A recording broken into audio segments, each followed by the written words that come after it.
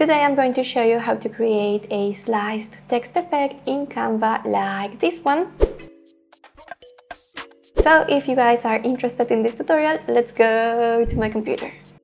Let's go to canva.com homepage and we're going to create a new document. For this project, I'm gonna go for a presentation document. You can find it under this section. So let's use the first option and create blank.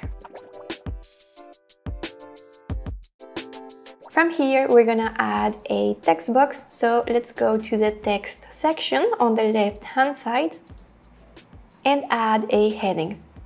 For the font, I do recommend that you guys use a bold font. So I'm gonna use Montserrat, but if you want to use a different font, you can click on the search bar and find the option bold.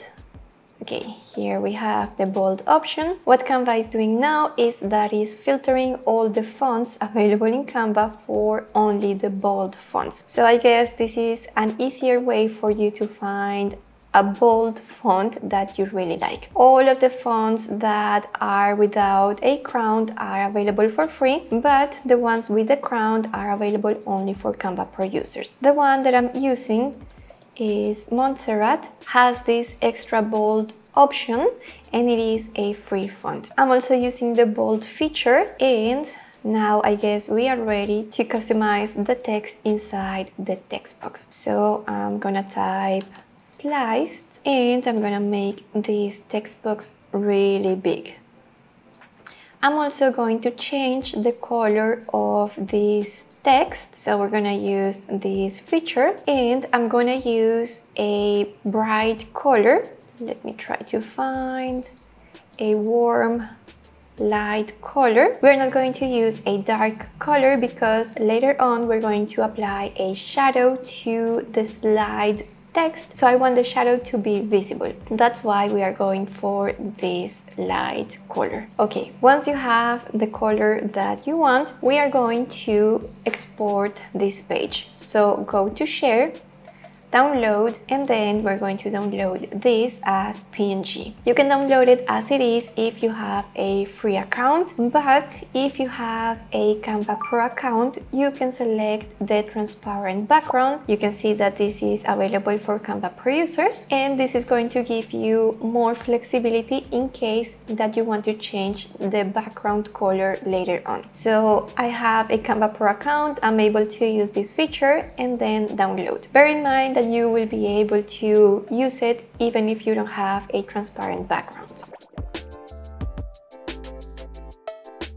I already have my image downloaded to my computer and I'm going to drag the image again back to Canva. Once you have your image uploaded to Canva, we're gonna add a page and bring this image to our empty page. Now, let's go to edit image. We're gonna use an app called Slice. I already have it here under recently used, but if you don't see it in here, just scroll down and you will be able to see it somewhere here. Okay, I have it here. I'm gonna select the option called chipped. So we're going to click 2 times. I already clicked once and I'm going to click a second time to access these sliders. So from here, I'm able to select the amount of slices that we want to see on the image. So that will depend on what looks on your text and how many slices you want on your text. I think I'm gonna go for this option here. Then you can also adjust the offset.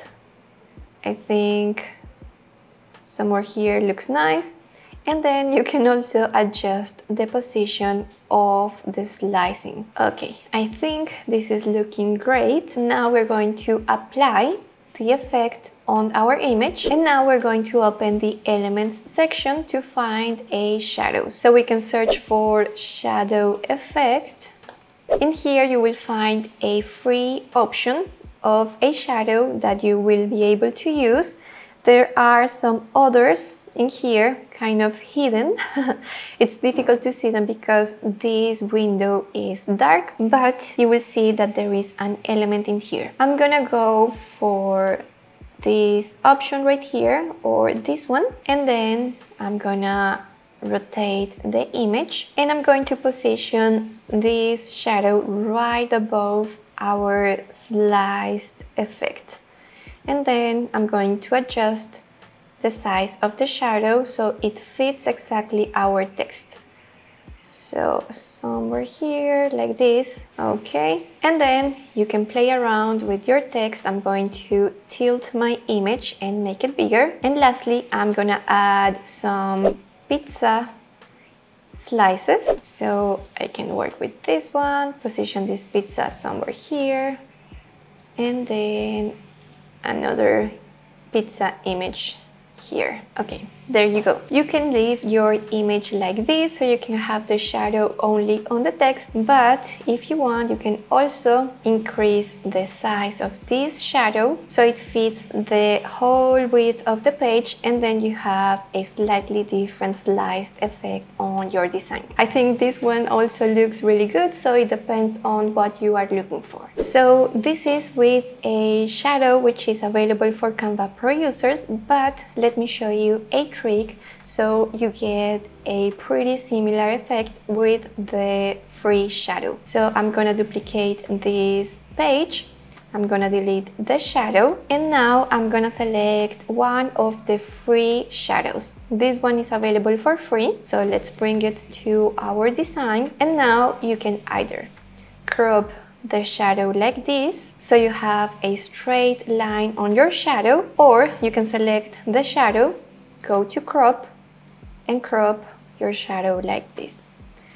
Once you have your shadow cropped, you're going to rotate it and then position it on your text, and then you can adjust it to your text or to your page. And there you go, you have the completely free version. You can do the same steps even if you download the image with a background, which is completely free. And then you have the option which is available for Canva Pro, in which you can download the text without a background, and when you are designing, if you want to change the background, you can do it. So let me show you. I can change the color in the background because my text is without a background. Remember that we downloaded it without a background, so if I want, I can change the color of the background, which I wouldn't be able to do it with the free version, but still you can get this same effect. If you liked this tutorial, I'm sure you're gonna love this other tutorial in which RonDi teaches you how to add gradients to any font in Canva. Also, I'm going to leave you guys a 45-day free trial of Canva Pro in here in case that you want to try it out. I guess this is it for today. I hope that you enjoyed this video and see you in the next one. Bye!